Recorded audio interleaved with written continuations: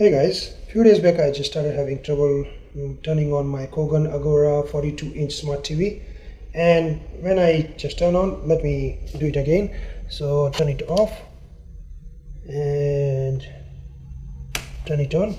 So when I just turn it on, it was showing the loading page, and then after it jumped up to the Kogan logo page, and it was staying for all time. So this was the problem I was facing, and I was not able to use my TV at all.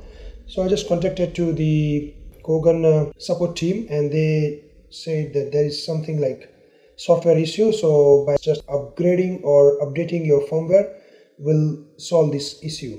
And I said okay, so they just sent me the link, and I downloaded the link in my laptop, and then I follow the steps. The steps are just make sure you transfer that .bin firmware update file to your USB stick, but your USB stick must have to be updated, formatted with FAT32.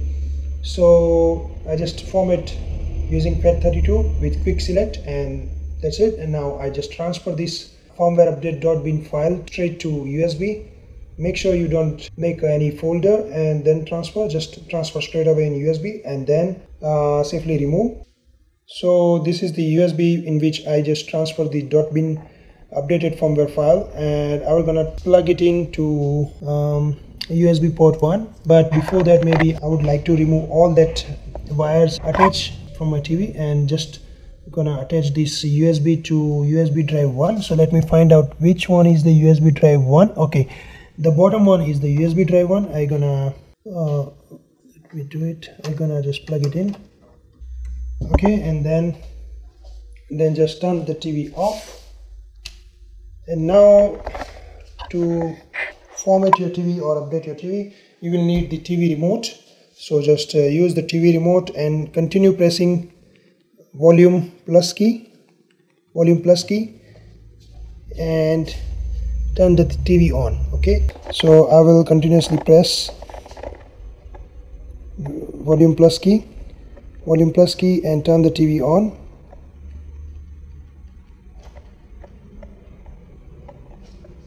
And continue pressing this volume plus key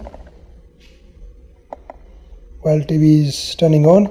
And now it will come up with the search USB storage page, and it will start upgrading software. And make sure you do not turn your TV off, and leave it updating. And after some time this should finish, and TV will automatically turn off and turn back on again, and this problem will be solved, I hope. So let's have a look. It might take some time. During the time it upgrading the software, I'm just gonna quickly show you my parrots. I have lovely two beautiful parrots of Indian ringneck.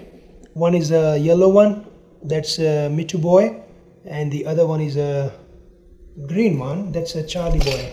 I think they are a bit annoyed with this camera recording.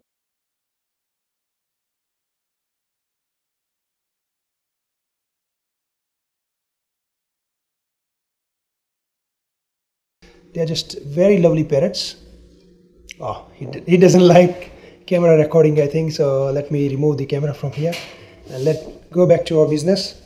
And see, TV screen is already upgraded and it is turning on. Now Kogan logo comes up again, and we'll see what happens next. Finger crossed. Oh, finally it turned on after a long time.